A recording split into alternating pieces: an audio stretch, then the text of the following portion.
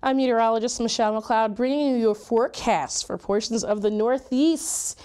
And I'm going to give you two important things off the top. We're going to talk heat, and we're going to talk the potential for flooding. So here's what your heat surge is looking like from Thursday into your Saturday. It's going to be hot. Some of the hottest days of the summer for some. You're going to have increasing humidity.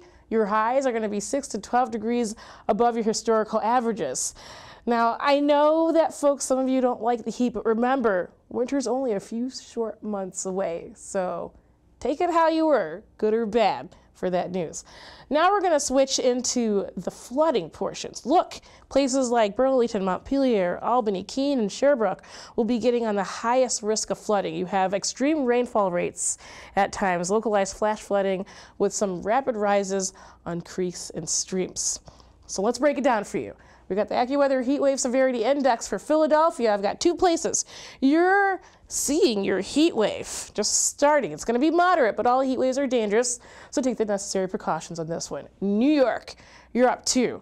You're seeing yours as well, moderate, but again, they're dangerous, so make sure you do what you can to keep you, your family, and your friends safe.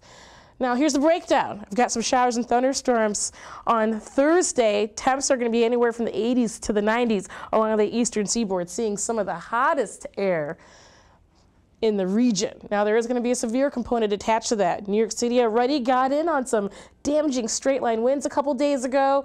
You're having the potential for that again. It's going to be more isolated in the yellow, seeing all modes of severe weather. Montpelier, Albany, Cohoes, seeing the more numerous storms. Again, all modes of severe weather possible.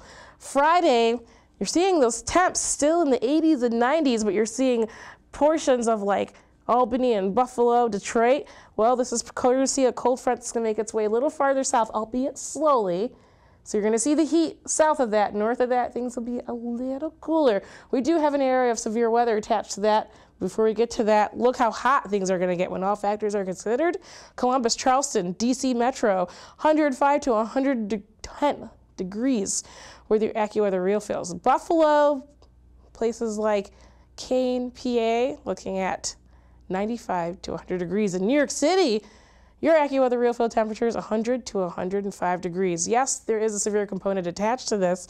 Detroit, seeing the numerous storms, Cleveland, Erie, and places in Chautauqua County, looking at the more isolated storms. Main threats, flooding downpours, hail, and localized damaging wind gusts.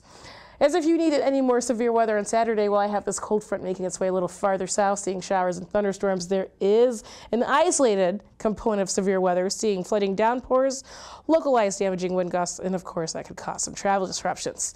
If you are tired of the heat and humidity, I got you.